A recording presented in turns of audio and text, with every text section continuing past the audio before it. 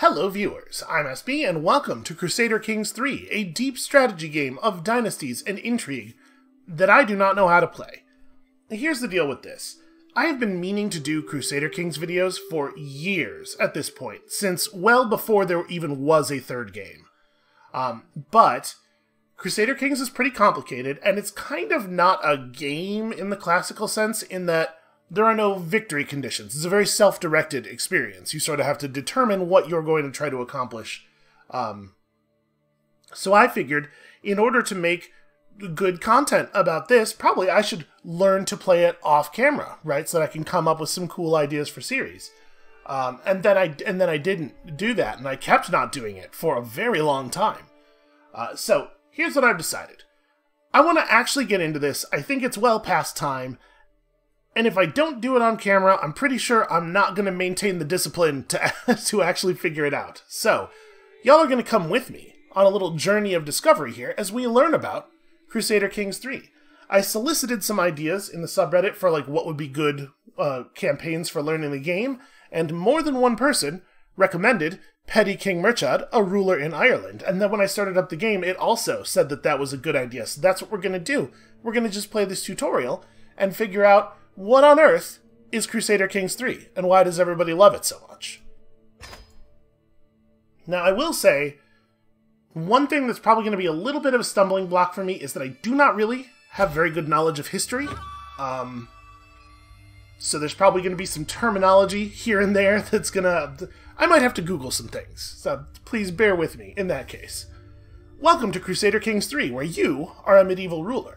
Your reign may be brief, but through your heirs you can bring your dynasty to prominence. Land is yours for the taking by way of the sword or through marriage, and clever diplomacy can extend your reach far beyond the wildest dreams of any conqueror. There is no one way to win in Crusader Kings III, a truly terrifying sentence. It's more about the interesting roleplay opportunities that are afforded by the system than it is about, like, trying to win, right? So we have some camera basics. It does this stuff. It has edge pan. Pressing home takes you back to your capital. Good information. Different information is displayed at the different zoom levels. Okay. That's... I kind of dig... this. It's goofy, but I kind of dig the fact that the maximum zoom level is a paper map on a wooden table. Alright, and then if we home, does it... Okay, it doesn't really... Oh, it does change the zoom level. It just hitched for a second. Yeah, okay, cool. Zooming out gives you an overview of all realms. Zoomed in, you have the ability to select and to manage your holdings. Okay, alright, okay. There's a fair amount of information in the UI right now. Crusader Kings III spans hundreds of years and many generations. So one of the core ideas of this game, this much at least I know, is that you're not playing as a character. You're playing, like, as a bloodline. So if our dude dies, our control will pass to the dominant heir, I think.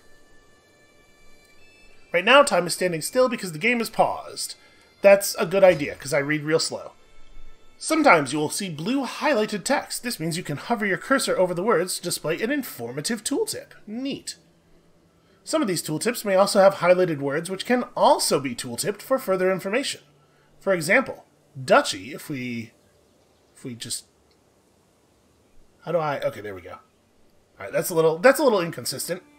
Duchy can lead to county, which itself can lead to barony, except sometimes the tooltips don't... By default, it takes a couple of seconds for a tooltip to lock in for mouse overs. I wonder why that is the default behavior. Alright, to continue, place your cursor over this highlighted text. And then, okay, there's a visible little border effect when it locks in like that. Okay. We're good, I got it. Now let's talk about the game here 4 minutes into the video. Everything takes place on the map before you. The world consists of large and small territories, landed titles held by various rulers. Titles are represented by an elaborate coat of arms. Yeah, okay, I think that verifies. The icon representing your realm is that of your primary title, the most important and prestigious title you hold. If you hover over your character portrait, the coat of arms over your realm capital will glow, and the entirety of your realm will be highlighted. Munster is your primary title, which is why your realm is named after it. You also hold the Earldom of Thomond as a separate title. If you zoom out, it will read Munster on this part of the map because you are the top ruler of this area. Indeed. Okay. So, Munster is my primary title. Is Munster... Okay, Munster is the name of my kingdom here, which is comprised of Thomond and Ormond. As a ruler, you can only hold so much land on your own. You will often have other rulers helping with the administration of the realm by holding land within your borders, making them your vassals. I'm loosely familiar with this concept. To find your own land, your domain, press home and zoom in. Once closer up, you can see the blue labels on the baronies that belong to you. Okay. The Earldom of Ormond is held by your vassal. This little dude, Earl Ragnvald. I'm gonna do a bad job with a lot of the names. Just warn y'all in advance here. You play one of many characters in this world represented by character avatars. Your character is the ruler of a realm. That's true. You'll need to make sure that your dynasty survives and thrives throughout the ages. Your titles give you power and control over territory as well as over other characters. So characters have skills, okay. Diplomacy, martial, stewardship, intrigue, and learning. And we're awful at... Okay, we're not awful at everything. We're awful at most things. Real good at... Is this, like, personal? This has got to be, like, leadership, army leadership stuff, not personal combat ability, right? It looks like. Remember, since the above text is highlighted, you can mouse over each skill for a breakdown of what it entails. Yeah, leading armies in battle. I wonder if I'm allowed to just, duel people? Corresponding lifestyle. Okay, so there's a whole concept here that we don't know anything about. Alright, we're not going to get lost in we're not going to get lost in cascading tooltips just yet. Characters also have traits, which can affect their skills, as well as how they react to things. Some traits tell you about a character's personality, while other traits are specific to how a character has lived their life, such as an education trait or commander traits. You are temperate and wrathful and impatient. Wait, temperate in what sense? Okay, temperate in the sense of, yeah, okay, moderation. I was just going to say, I would have a hard time describing one person as both temperate and impatient, but I guess there's a lot of ways you can apply those words, huh? From this, you can see that your character typically leads a modest life and expects others to do the same, and is quick to anger when they don't. When a character chooses to behave contrary to their personal traits, it can cause them stress. Mechanical incentive for role-playing. Traits can also impact how other characters react to you. Some people are impressed by a brave trait, while a lustful character is more likely to feature in salacious gossip. Traits influence other characters' morality and greed, which can affect both their hostile and friendly actions. Okay. All characters have an opinion of one another, which drives their behavior. Low opinion can cause people to rise up against you. High opinion can make characters more inclined to join your murder scheme or fall for your seduction. I'm into murder schemes. I do love a secret scheme based on intrigue. Okay, so this is my son. He's a lackey, but he's a bold lackey. The word lackey is here, probably not used in a judgmental way. To further your goals, you will need gold. Boy, ain't that the truth. Among other things, gold pays for buildings, armies, and bribes. Gold is collected passively from both your holdings and your vassals as tax. Larger vassals, more important holdings, tend to give more tax. However, money can't buy everything. Certain things can only be achieved by spending the right amount of prestige or piety. So that's these, I'm assuming. And also we have renown. I am currently insignificant. Your prestige tells you how respected you are. It can be earned passively over time by holding many titles, or actively, such as by marrying into prestigious dynasties or fighting as an ally in wars.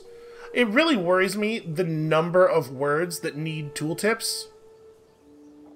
Because, like, I would have thought, ally could just be an English word, right? But no, it has to have a multiple paragraph definition that has 8 to 10 other blue words in it, and it's going to be a minute here before we know what we're doing. Whenever you earn prestige, you build toward your next level of fame. Higher levels of fame make other characters think better of you and bring powerful ways to wage war. Okay, so yes, fame and piety both have levels in addition to the level that we saw on renown. Some actions cost prestige, like declaring war. Spending prestige does not affect your level of fame progress. Okay, so level of fame is lifetime accrued prestige. With a lot of piety, you'll have an easier time interacting with your head of faith. As you are Catholic, this is the Pope. Piety can be gained passively from the learning skill and virtuous traits, or actively from pious actions, such as going on a pilgrimage. You also have a level of devotion, which I assume works approximately the same way as the fame thing. Some actions require you to spend piety, like declaring holy wars or creating a new faith, which is a thing I am maybe interested in doing. We'll get into that system eventually, I'm sure. As well as traits, your character can also pick a lifestyle. Lifestyles represent what you put the most effort into day to day, and each one has several focuses inside relating to it. Focuses. Okay. Well, it looks like we're about to do it, so I guess we'll dig into that here. Click on any lifestyle to see its focuses. As time goes by, your character will earn lifestyle experience. When you acquire enough, you can select any of that lifestyle's perks from any of its trees. Perks represent you practicing and developing yourself over time and offer unique bonuses or unlock lifestyle-specific mechanics, such as the ability to start abduction schemes. Oh, interesting. Well, I feel like our dude probably wants to live a martial lifestyle, right? And I know that our early game here is going to be all about uniting all of the tiny titles in this area, which I think we'll probably do with some amount of military stuff. This makes sense to me. Oh, there's like a whole thing here. Okay, so strategy focus would give us martial +3. Our martial level is already ranked as excellent, so I don't know if this is going to be necessary. An authority focus gives us only +1, but we get more dread. A measure of how feared we are. We could become very scary. We could become a tyrant. Or chivalry. Chivalry will give us prowess. Okay, this is your personal fighting skill. And also attraction opinion. You know, ladies love a chivalrous man, I guess. And also battle advantage. Interesting. I wonder... So battles often start with one side having a higher advantage based on terrain and the martial skill and commander traits.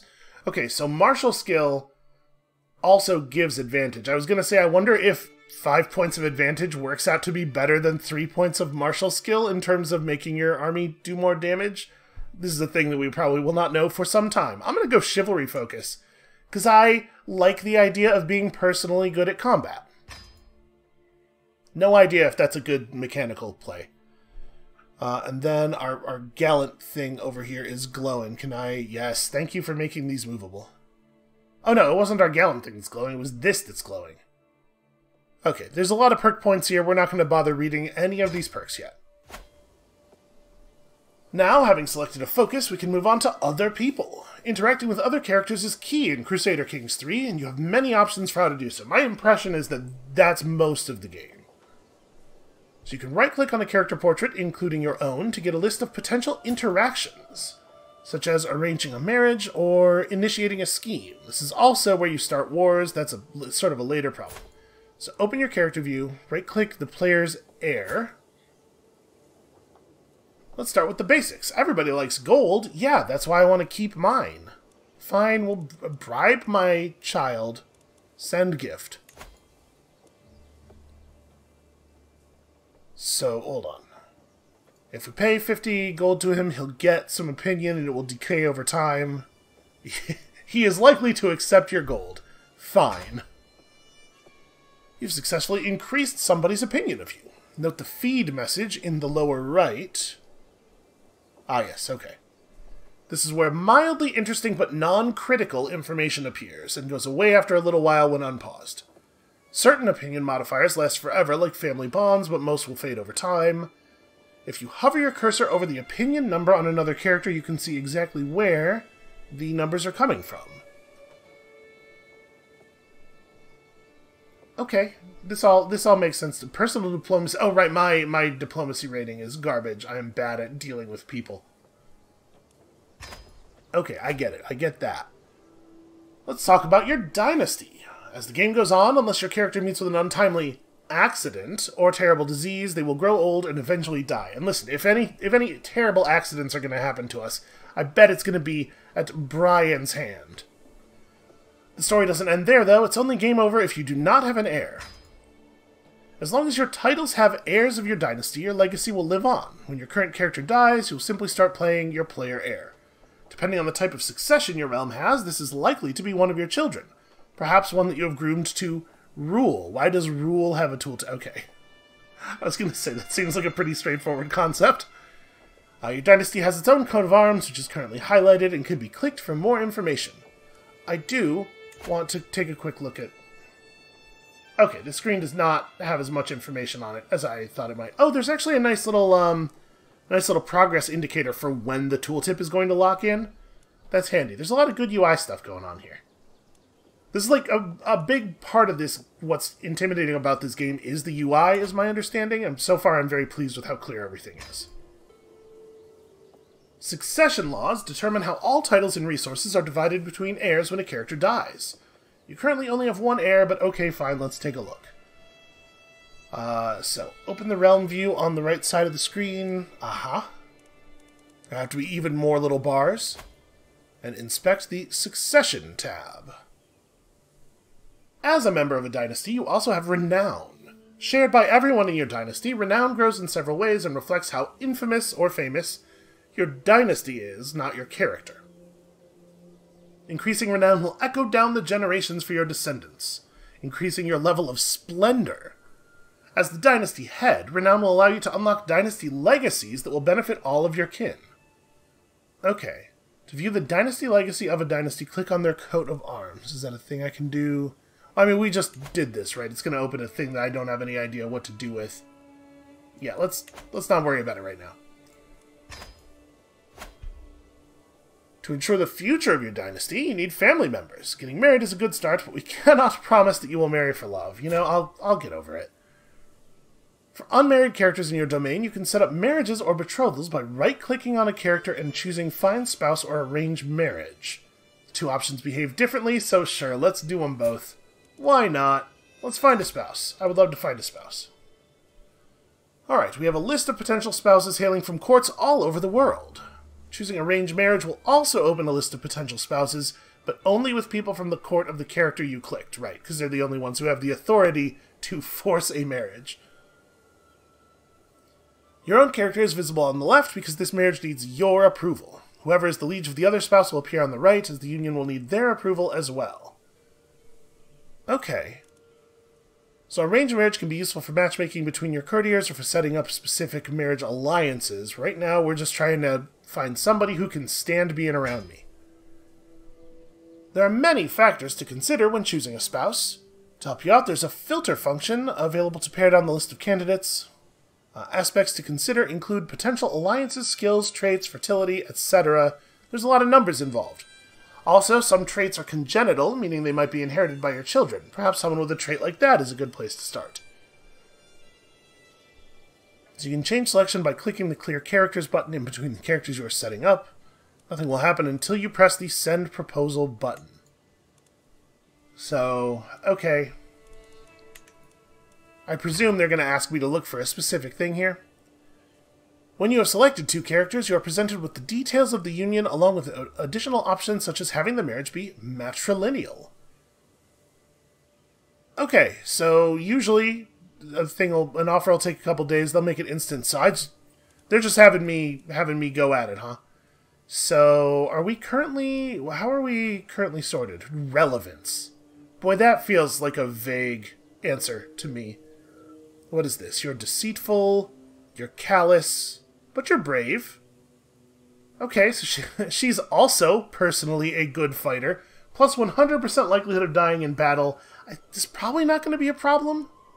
I don't think I'm going to be sending my wife into battle. Boy, I have no idea how to pick one. I was kind of hoping that there was going to be a possesses hereditary skills that we could just like pick one who has something to pass on.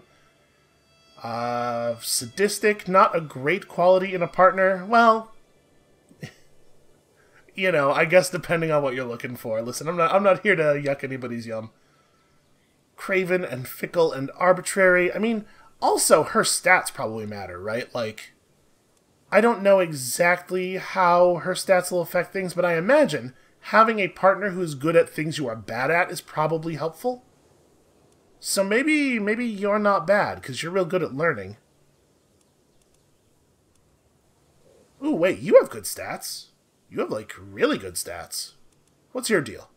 You're lustful? I mean, we are talking about marrying for the purpose of producing children, right?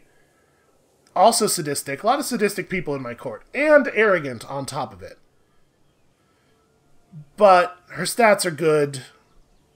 I mean, I think she's the winner at the moment here. Okay, we have some other people with some impressive stats. What about you? You are also temperate. Okay. And also sadistic. There's a lot of that going around. Yo, check out Anor with 20 military skill. Maybe we don't need to have our spouse fill in our weaknesses. Maybe we just become the most powerful military couple in the world and solve all of our problems in that way. You know, though, I guess if we're trying to pick up somebody who can really fill in our gaps, the diplomacy gap is probably the greatest, right? I'm comically horrible at diplomacy, and we probably want to be able to do that at least a little bit. So I think, I'm just real quick here looking at all the diplomacy numbers. This lady has a 14. Are her stats terrible? She's ambitious. That's probably a good thing if we're trying to marry her, given that we're the king and everything. And gregarious. A little paranoid, but you know, that can be an upside. Alright, congratulations. You are chosen. Chance of children? Medium. Okay, I mean, I'll take it. I do not want the marriage to be matrilineal, because, you know, we want children born into our house. And what is a hook? General term for a relationship between characters where one can get the other to do their will. Oh. You know what, I'm just gonna take... we'll just do it this way. That sounds like some grim shit right there. Okay. I gladly accept your marriage proposal. You will be joined with my daughter Constance in holy matrimony. I don't love that it was her father who said yes instead of her, but you know, it was a different time. Okay, cool. Excellent. You may have noticed the toast message at the top of the screen. Toast messages deliver quick-fire information that is relevant to you or your character. Marriages are also usually accompanied by an event as your potential spouse's liege accepts or rejects your offer with a letter. There are different kinds of events, and they are critical to shaping your destiny. I do care quite a bit about my destiny. Maybe also find spouse for your son. Okay, sure. Sure, let's all just get married as a family. So what are your stats, kid? Like, what if we tried to fill in... Can I... Okay, here we go. Great. Alright, our son is very bad at learning. Also, kind of not great at a lot of other stuff. Better than I am at diplomacy, at least. So I have no idea how to match our son well. Let's just find him somebody who's age-appropriate, I guess. What is this? You have a 15 in intrigue. Okay, that's a good thing, right? Having some intrigue. What's this one? Stewardship? Which is like, it's going to affect what's the word I'm looking for? The money generation of their territory, probably, right? Stewardship is like being good at paperwork. You know, I kind of like the person who's close to him in age and also really good at treasury. Obviously, there could be some downsides from that, I guess. Humble and vengeful and callous. Good enough for me. That's what I've decided. Alright, we've formed an alliance out of it, in fact. Your son and heir and my daughter will be joined in holy matrimony. Yeah, people like marrying an heir. That's a big deal. Okay, you start producing members of your family. That's a good way to word that. Family's important, you know. The player heir will always come from your dynasty and most often from your house. In the future, it won't hurt to keep an eye on your family and their line of succession. Depending on the succession laws, you might end up inheriting titles along with land and vassals from your relatives. But not everyone in your dynasty will be landowners. Sometimes every plot of land on the map does have an owner. Sometimes that owner is you, sometimes it's one of your vassals, and sometimes it's another realm entirely, many of whom also have or are vassals. Yeah, it's complicated. Most titles belong in a pyramid-like hierarchy, according to their title tier. So there are counties and duchies and kingdoms and empires. Every title is legally, technically, but sometimes not in practice, subordinate to a title one tier up the chain. Every county is thus part of a duchy, every duchy is part of a kingdom, and every kingdom is subordinate to an empire if these higher-ranked titles are held by someone with enough clout to enforce order. And there are many dynamic names for these titles. Your current ruler is in charge of a petty kingdom, which feels very judgmental, which is actually a duchy. There are also barons. You have one. They're rulers of single holdings subordinate to counts. Barony tier characters are generally of minor importance and are not playable. Ooh, okay, we say legally because, as Crusader Kings III lets you play with history, there is no way to guarantee that a king is actually in control of all of the titles that his kingdom is supposed to contain within its borders. We call this title hierarchy de jure, and if the structure has been broken, it is often possible to declare war over errant territories. Most titles are considered part of a higher-tier title de jure. For example, a ruler may be King of England, but their realm does not yet contain all the lands that are legally considered to be part of England.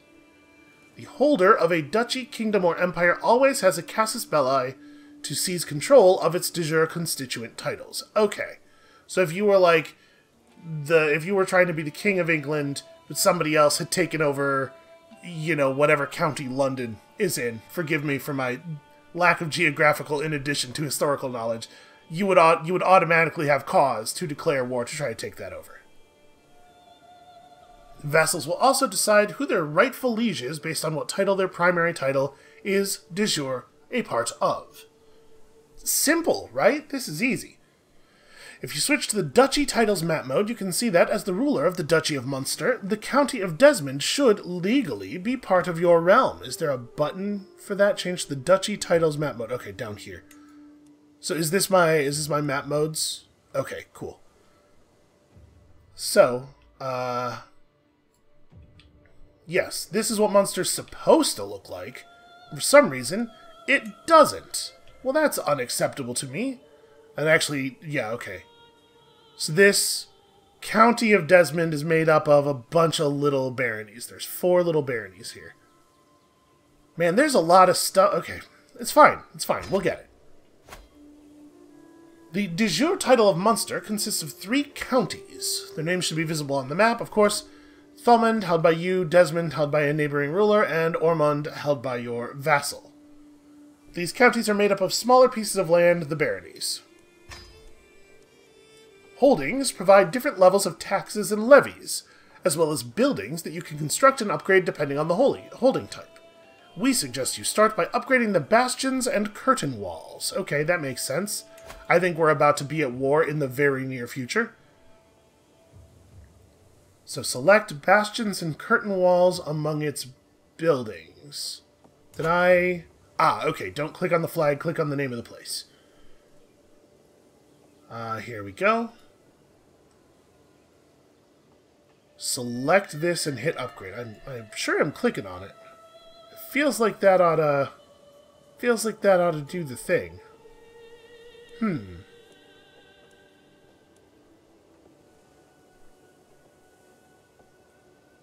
So we can construct... yeah, somehow I had selected the wrong place. Okay, bastions and curtain walls. Here we go. It will take 3 years to upgrade this? Well, I mean, it says do it. Yeah, wow, that's... Okay, that's going to be a bit. Feel free to close this thing now, yes. Once construction is completed, you receive the benefits of the building or upgrade that you chose. Every holding provides taxes. If that holder is a vassal, they will in turn pay taxes to their liege. Taxes are your main source of gold. Obligations can affect how high or low these taxes are, and being at war can affect... Okay. As a ruler, you are likely to be the liege of at least one vassal. These are rulers who have sworn fealty to you and are thus part of your realm. Vassals supply you with gold and soldiers, which is important. It is possible to be both a liege and a vassal at once, and I think most lieges probably are. So open up the realm view, and let's have a look at our vassals tab. Let's really inspect this good. Here's a list of your current vassals. At the top of the list is the ruler of Ormond, whose land you can see on the map. This is an earldom inside your realm. And an earldom is a kind of county, because we have to have multiple names for things, otherwise people might understand what's going on. So we can come here for an overview of things, such as your vassal's current opinion of you, whether they are considered a powerful vassal, and the levels of taxes and levies. You need to pay careful attention to your powerful vassals, because they expect to hold a seat on your council. Okay. So our dude's not, like, overly fond of us. +6 seems bad, right? We know that it goes up to at least 100, so... we also have a mayor, my spy master, Mayor Fiznekta, maybe? Of this little barony over here. Okay. So this is bad. I seem to not be well liked by the people who are important in my kingdom. It's worthwhile keeping your vassals happy. This keeps them out of schemes and factions against you. No matter how mighty a ruler your character is, if your realm unites against you, either to depose you through war or just to murder you while you sleep, your reign is bound to be cut short. Some of your vassals might serve on your council, making their opinion extra important. Yeah. Is there a button for my council? Probably. Hold on. We'll get there. There's a limit to how many vassals you can comfortably be in charge of before your realm becomes unwieldy. We are not close to it. Going beyond this vassal limit affects taxes and levies. Doesn't matter for the tutorial, but when you start to build your own kingdom, be mindful of growing too fast.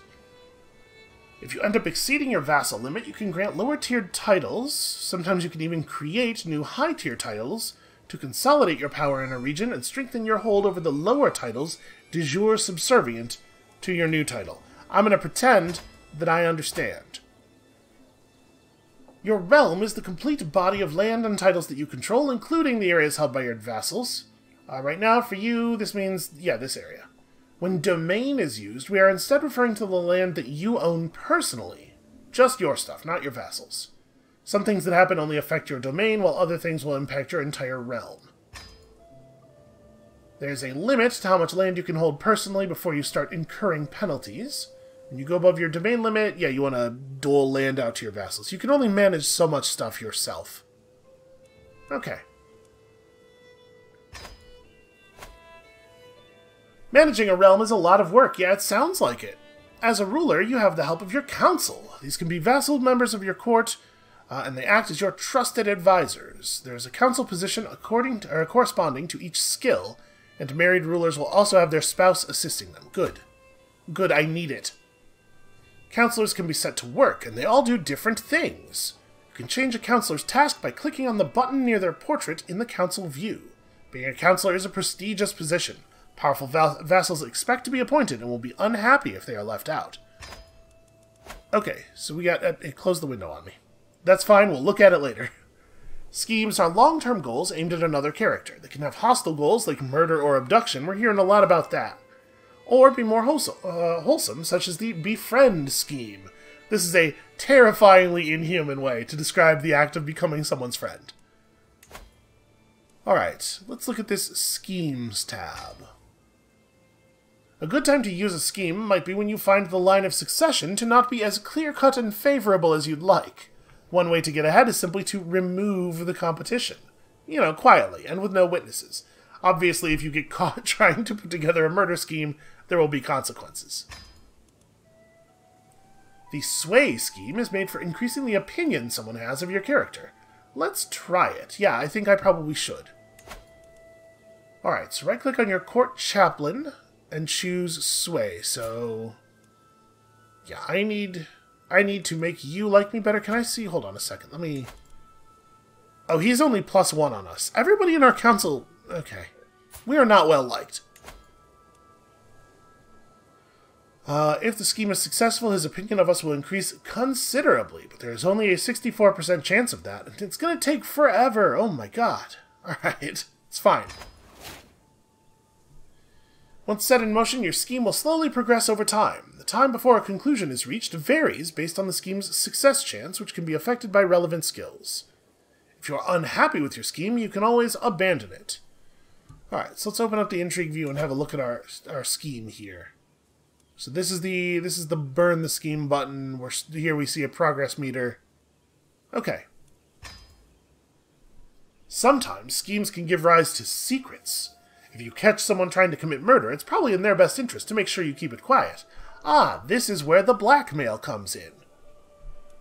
Hooks represent a favor you can call in or a hold you have over a particular character, letting you encourage or force them to do your bidding. As you play, you'll find many different ways to gain and use hooks. Okay, let's pretend you've managed to get a hook on one of your vassals. Yes, let's. This weak hook can be used for a number of things. For example, you can increase the obligations set by the feudal contract you have with a feudal vassal. To access the menu for changing your feudal contract, go to your vassal list in the realm view, or right-click his portrait and choose Modify Feudal Contract. So this is our vassal here, the dude in Ormond. I would like to modify this contract, which I can do because I got this hook.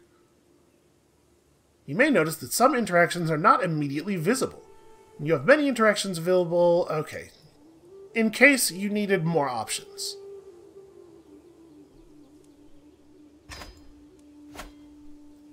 Alright, war is an essential part of Crusader Kings III. There are many concepts to cover, but for now, let's touch briefly on some of them. This is sounding very familiar to me. The most important events in any war are the battles. That makes sense. Most of your soldiers will come from levies, but you can expand your army by employing men-at-arms. If things get really tough, you can also hire mercenaries. You know, if you're not broke. When a war starts, you can raise your armies with a single click of the big red Raise Armies button. Hey, that's helpful. That will appear together with the War Score icon to the lower right of your screen. You can, of course, raise all armies from this military view as well. When a war is over, you have to disband your soldiers before starting another war. Okay, so it's not like we just have an army. We have armies for specific purposes, really. Rally points are mustering grounds. This is where they will appear when called to war. So, okay, this is all of our levies. We also have 6 knights, which is... Where does that come from? Okay, of course, more... You know what? It'll tell me if we need to know this. To start a war, you'll need a legitimate reason, a casus belli. There are various ways to obtain a casus belli. You might have de jure titles that make you the rightful liege of your target, you might inherit claims, or you could pursue holy wars against nearby infidels. You know, for whatever your personal definition of infidel is. Although these are the most common, there are dozens of different types of casus belli for you to discover and use as you play. The easiest and most straightforward way to acquire claims is to use Fabricate Claim on County. This is something your court chaplain sees to through one of his counselor tasks. Okay, come up with a legal reason for me to declare a war, please. Soon we'll let you unpause the game, just you wait. Just a few things to go over first. Firstly, it's important to know that there are 5 different speeds available for you to play at, and you'll be able to pause or change pace whenever you want. Secondly, for certain important events, the game will auto-pause for you. There's nothing wrong with playing at lower speeds. Generally, we recommend you pause the game when inspecting menus or when you are faced with a tough decision. Yeah, I think that's probably going to happen a bunch. To start the ticking of time, unpause the game. This will let days, months, and years go by, armies instructed to march will move, events will occur, letters will be sent, and characters will age. Okay. As a first task, let's remind your neighbor, the Earl of Desmond, who his rightful liege truly is. Use the character interaction system, select him via the map, and declare war on the ruler of Desmond. Okay, well that feels a little harsh. We have a valid casus belli because Desmond is supposed to be my land. Okay. So, wait, let that click in all the way. Okay, this dude. Declare war on this dude. So Okay, this will bring us to a screen where we have all of our Casus Belli available. Cassi Belli, I guess, because that would be the... whatever. We currently have a Casus Belli. Yeah, okay, do it. Everybody agrees it is sensible for me to seize the kingdom of the Earl of Desmond. He is vastly inferior to my military. He only has a mere 5 knights. Can you imagine the embarrassment? Alright, I done declared war. We probably ought to rally the armies. That seems like a good idea. You could also do this from the military view. You know, I think I'll do it right here. That's fine. Okay, so we're gathering. We got 2 days left. You have to unpause the game for your army to gather more than a handful of men. Leave it for a few days and the army will be at full strength. Okay, I'm going to put it in. I'm going to unpause here. How quickly? Okay, really quickly, actually. Days go by real fast. To move your army, you right-click. Perhaps the enemy capital barony. Hey, that seems like a good idea. Go forth, men, and slay them with violence. Now that your army is moving, it is probably heading into battle with enemy forces. Uh-oh, stuff's happening. Hold on. Battles will happen automatically if 2 armies cross paths. Similarly, sieges occur when you place your army on an enemy holding. This is a good time to unpause the game, unless some wild shit's happening with your wedding. In which case, deal with that, probably. With my marriage to Petty Queen Constance, the realm expects us to throw a suitably extravagant wedding celebration. It is well within my right to collect a royal aid duty as part of this, but some may consider it tasteless to levy an extra tax during a time of jubilation. Listen, I would be more jubilant if I had some extra taxes coming in. So if we did this, we get some money, but if we did this, everybody would really dig that. I will let my subjects enjoy the festivities without worry or care. We're fine on money for the moment. I think. I assume that the numbers we're looking at here are good. Okay. So your dudes don't really move in real time. It takes them a while and they just pop over there. The outcome of a battle between 2 armies depends on a number of things. The number of levies both sides have, which, if any, men-at-arms either side is using, the commanders involved, and even the terrain you're fighting in. Click on your fighting army to open the combat view. Or is this is already the combat view? Yeah, it's open already. Okay. So how's this all going? I mean, there's no men-at-arms. I got more knights than they do. We got way more men than they do. If I just unpause this, we're going to totally kick their asses, right? One assumes. Yeah, it's going... Actually, we're bleeding dudes at a remarkable pace, though. Alright, our knight did a thing. Our army is attacking a holding. Click the highlighted icon, the spearheads, to... The spearheads? Oh, I see. It's sort of camouflage below that. You need to win sieges to win wars, generally, as they increase your war score. Whenever a siege is won, the area will become occupied, changing its regular look on the map from a solid color to striped colors when zoomed out. Tell me a little about war score? Okay, it's just it's a very simple, abstract measure of war winningness. At 100 war score, you can force the other side to accept a peace offer. Okay, where do I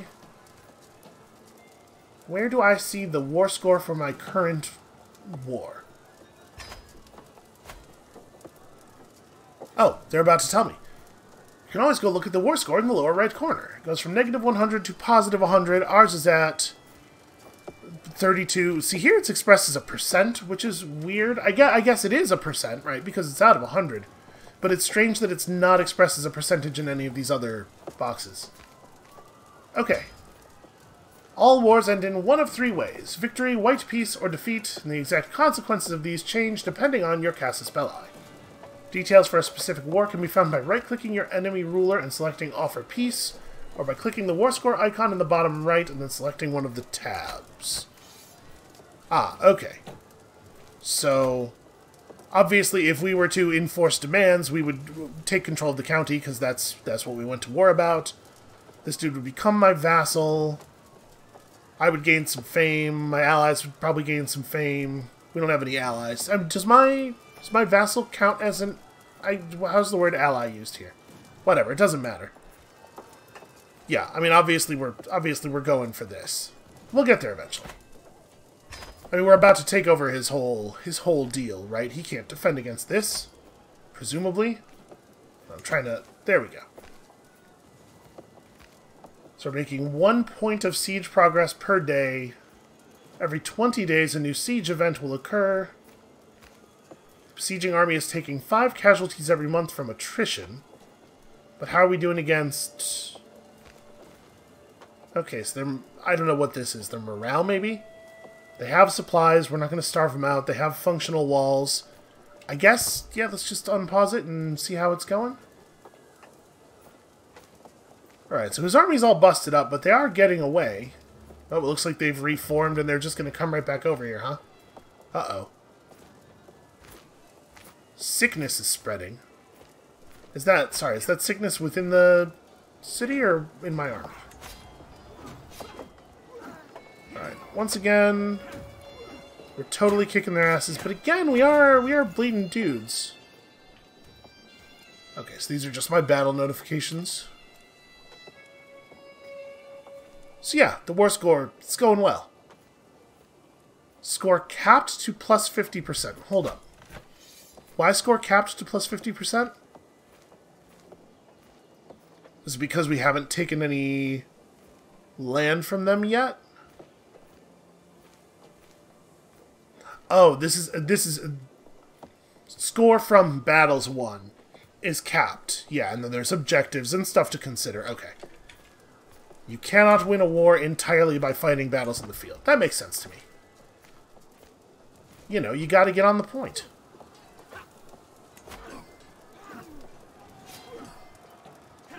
What is the... Okay, routed casualties. It's a little white flag. Well, their army has basically been completely annihilated at this point. Are we still sieging? No siege event will occur. Ah. The besieging army is smaller than the garrison. That seems like a problem. How do I need to raise more levies? So this is the enemy army.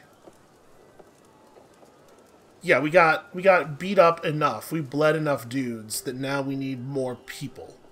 So how to get more people? They said I could hire mercenaries and stuff, but they didn't tell me how. Let's real quick here. I'm assuming he's still not willing to. Yeah, we gotta get that war score just a little bit higher. All right, so yeah, we are going to need men to do that. Then is my understanding. But we've already levied all the levies we're entitled to. So, military...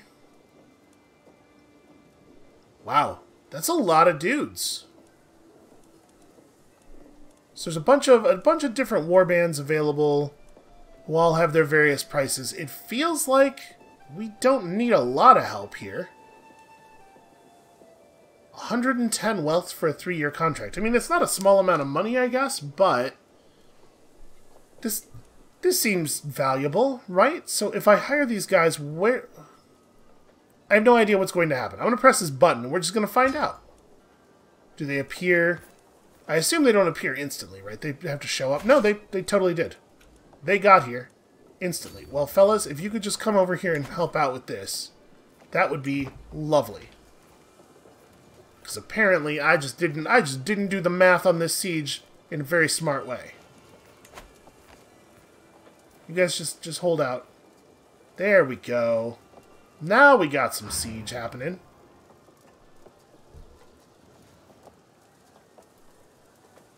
Look at that, we're making 1.1 progress per day. And in the meantime, just kinda... don't worry about what's going on in the rest of the world, I guess. Oh, hey, that Bailey was constructed. We did it. We have defenses. It's probably a good thing. I guess, let's pause for a second here and have a quick look at our... no, I want to look at my thing. Yeah, here we go. Should we be doing other buildings? Probably, right? Oh, boy. Okay, so we could construct some military academies, lowers the gold maintenance cost of our army, gets us more knights, and makes our knights better. If we build some marches, we get better levy reinforcements. Unfortunately, a lot of this stuff is going to be just like blind choices because we do not yet understand the significance of, say, knights in combat. I don't know how important it is to have more knights. It seems important, but so does a lot of this other stuff. Dedicated siege works allow the ruler to field and maintain superior quality siege weapons. That does seem like a good idea, right? If winning sieges is super important, and we're clearly not doing an amazing job at it at the moment, we can afford this. Let's get some other improvements going. Let's not just sit on our hands while we wait for the siege to complete, right? And then have a quick look at our council. How's everybody doing? Our bishop is still not really in love with us. Sorry, he's evil? We just have a guy, like, we know he's evil? Okay, you know, who am I to judge? That guy's a rational absolver. This guy's a covetous adventurer. Organized levies. So this gives a bonus to our levy size. I wonder if we... How does this work exactly? Is this a thing we could press now and it would give us extra men, or is it a thing we would have had to have pressed prior to calling up the levies? I don't know, and I also don't know how to know. Our Earl is terrified due to our dreadful reputation. Here, you know what? Let's try to sway this dude too. Is there a cost to running multiple schemes at a time? Like, okay, no, I can only have one personal scheme running at a time. That's the cost. So they are exclusive. All right, well then I guess let's just let this siege run its course, right? We're doing stuff. We're working. If I click on this, can I get more information? No, not really. Okay. Our wife is bearing our child. That's a good thing. That was one of our goals. We're really checking things off the old action item list here. I will say it creeps me out a little bit that we had a big list with the word impregnate on it in capital letters, but at least we got it done, you know? Okay. These people are having a miserable time. Disease is rampant within the city. Their supplies are running low. I feel like they should just yield already. Don't you think that sounds like a good idea?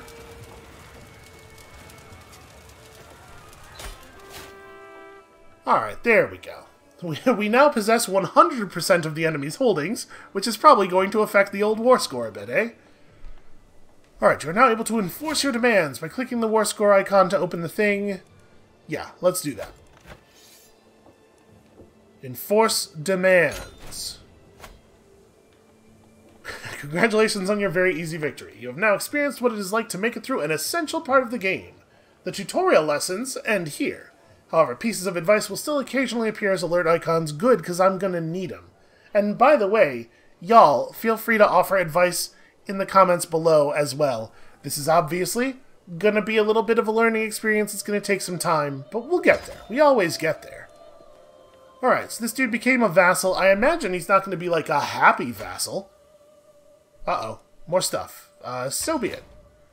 There are many things you could do now that you've dipped your toes in some of the essential systems. Crusader Kings III is about setting your own goals. If you want a suggestion, we recommend you try to become the king or queen of all Ireland. War is not the only way, either. Or you can click the current situation button up top and see if any of the items under suggestions strikes your fancy.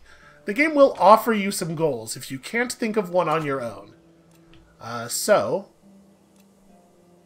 let's dismiss these battle notifications.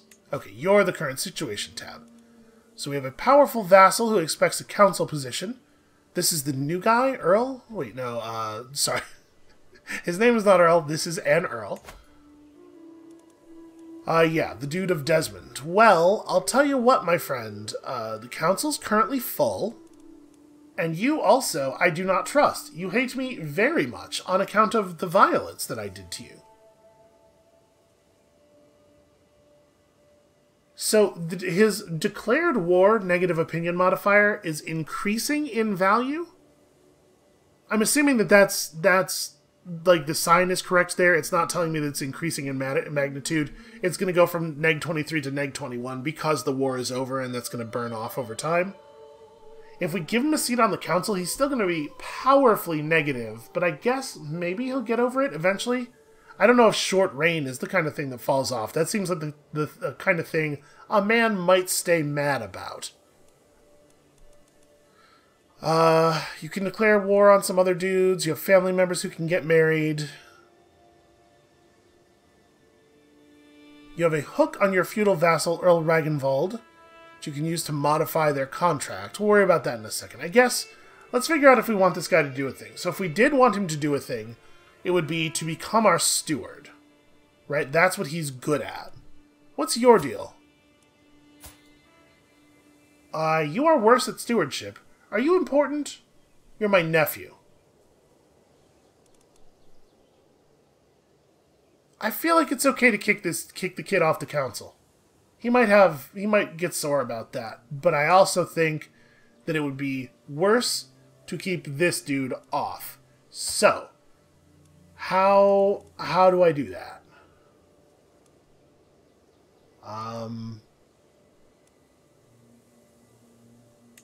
Yeah, I want to appoint a steward. I think we ought to appoint old Maury here. Yeah, I hope Malachi's not too cross about this. Loses 20 opinion of you for 10 years. Oh, that'll only take him barely negative. It's fine. That's fine. Alright, I do think that's probably good for the long-term stability of the etc. You can declare war on this guy in Ilek. Wait, where is that? We got a lot of things open right now. Here, let's close the council tab for the moment. Oh, all the way up there.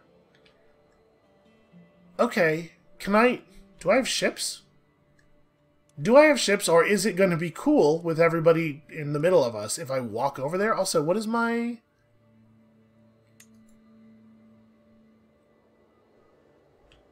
Okay, so is this is a guy that's in my court who we believe has a claim to this land. What's your deal? Who are you? Just some dude in my court. Okay. He's got a familial claim or some such nonsense. I'm sure there's a good way to like really look at this. He's club-footed. That doesn't really seem relevant, but I guess it's in here. So, does he have to be part of, like, to what degree is he going to be part of this thing? Are his soldier and, like, commander traits going to be relevant? Do I need to have him be the commander? Oh, their military strength is so tiny. They're so tiny and weak. Oh, we should do this. This seems like a good idea. Also, I got allies in Burgundy and Auxerre, which is... somewhere. Yeah, I mean, Burgundy's in France. I knew that. This is also in France. I guess that makes sense, given the spelling. They're not going to be able to assist us in that, probably. They would not even get over here by the time that was dealt with. Let's look at our family members. So I have a half-brother, one of my knights. He should probably get married, right? We like it when our dudes are married. Because we want there to be lots of people in our family in case of, you know, the Middle Ages happening. Okay, well let's find you a... So he is a title claimant, which complicates his opinion on me, but he's still pretty positive. Let's get him married. He'll love us if we get him married. You are 47 years old. I know that, like, in older eras, it was considered less important that people be close in age. And, you know, marriage for the purpose of, like, expanding claims and stuff is certainly of value. Interesting. Intelligence is congenital. Well, I mean, that seems pretty good, man. You want intelligent heirs, right? What's your deal, Inga? You're lazy and sadistic because everybody is, you know, can use hostile schemes against their own children. Okay, well that's not awesome. And content, okay. And honestly, your stats are all right. Yeah, you're getting married, we're doing this. You will definitely accept you love this idea. You are also terrified of me because I'm seen as some kind of monster. I don't believe that this is fair. Alright, what about you? My half-brother and one of my knights. Okay, you also need a wife. What do your stats look like? You're good at fighting. That makes sense. Wow. 19, huh? And you're the one who was quick. Does feel like a bit of an age gap, but maybe that's a good idea. You're vengeful and paranoid and lustful, but not sadistic, which really puts you a cut above like 80% of the people on the earth at this point, it seems like. You're also quick, and you're good at stewardship and diplomacy. You know, that might be valuable. Ambitious, potentially a little scary. Compassionate, might offset the ambition a little bit. And stubborn. Stubborn like a mule. Tegan does not back down for anything. So a lot of factors that are going to make her opinion of me lower. But, you know, she's got the stats and she's got the quickness. She's got a good trait to pass down. Obviously, the fact that Greta here is 18 means that there will be more time for children. That's probably a thing that matters, right? He will lose renown. Why is that? And will form an alliance with this person who is her liege. Okay, so she is a dishonorable antagonist. Hold on. What if we... Okay, so it is generally the case that he is going to lose some renown because I'm marrying him to people who are less powerful and famous, I assume.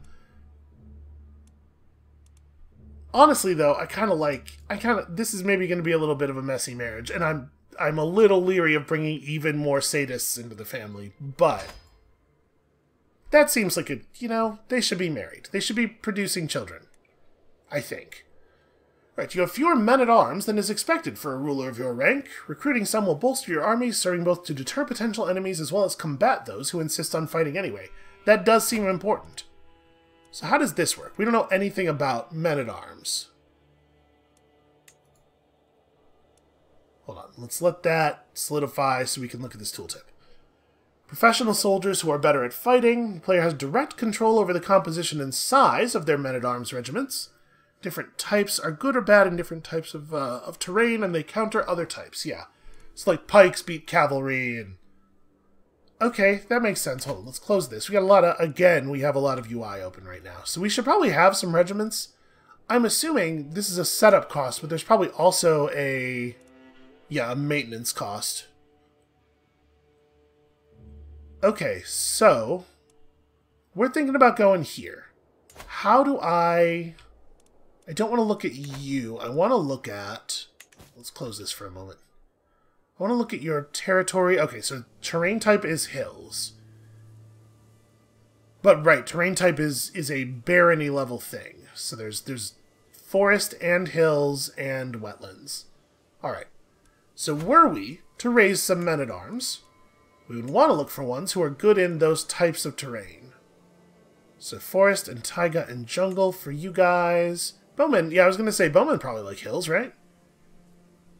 They counter skirmishers. We have no idea what kind of army he has, but aside from tiny, we know that it is small. Let's it feels like having bowmen is a good idea. I'm a little concerned that I'm going to end up creating a situation here where I just have too many things.